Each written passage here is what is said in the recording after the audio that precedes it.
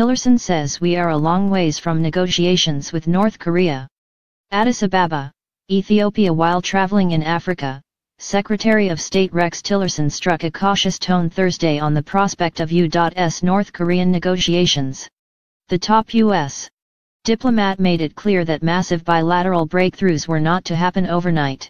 We are a long ways from negotiations, Tillerson said. We need to be very clear-eyed and realistic about it.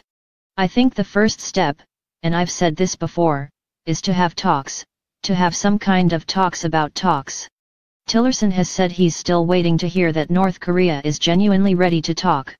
When it does come.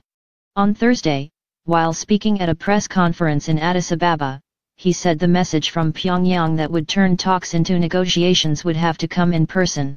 I don't know yet until we are able to meet ourselves face to face with representatives of North Korea whether the conditions are right to even begin thinking about negations, Tillerson said.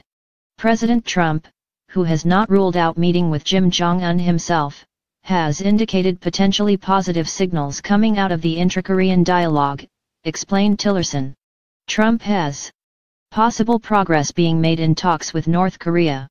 For the first time in many years, a serious effort is being made by all parties concerned. The world is watching and waiting.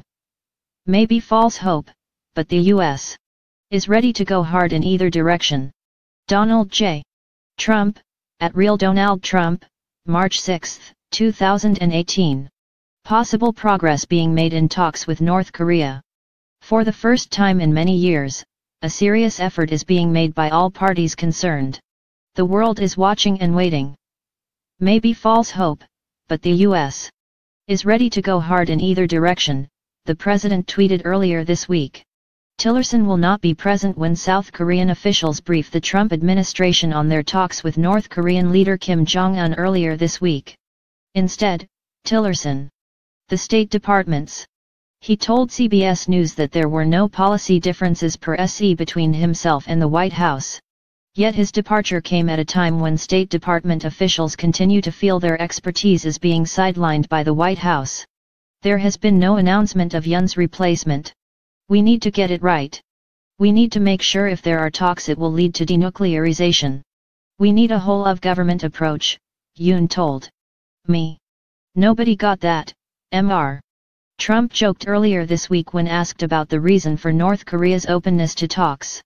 He added that the North Koreans appeared sincere in their efforts for talks due to aggressive sanctions, and credited the great help we've been given from China.